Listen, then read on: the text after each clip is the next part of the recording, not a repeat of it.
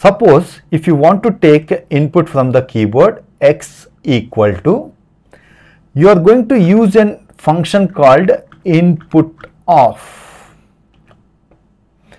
and you mention the string, enter the output, enter the input.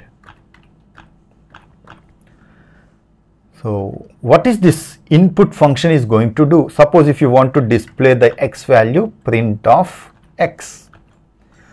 So what's this input function do is input, enter the input. So when you execute this, let's check this. When you try execute this, see here, enter the input means now you need to enter the input value.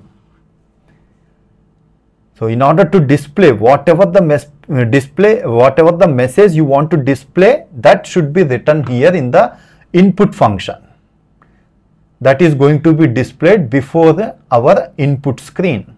Whatever the tab possible here, see in this form you have to fill the input. Suppose your input is 10. Enter. See, our program executed and it is going to display it as print x, means 10 value. So the important point you need to understand, whenever you take the input from the keyboard, the input is considered in the string format. So by default, input function is going to take the input from the keyboard. In which format it is going to take? It will take the input in the string format. Suppose if you want to convert that input into an integer format, what you are going to do? You have to place it in the typecasting has to be done.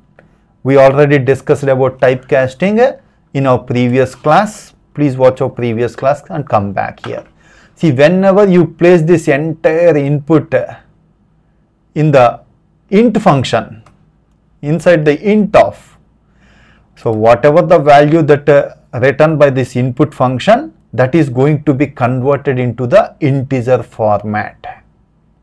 So x is equal to int of input, enter the input. Suppose if you execute this code, it is going to ask the input. If you take it as 10, enter, it is going to be converted into integer format and it is going to be assigned to the variable x and it is going to be printed.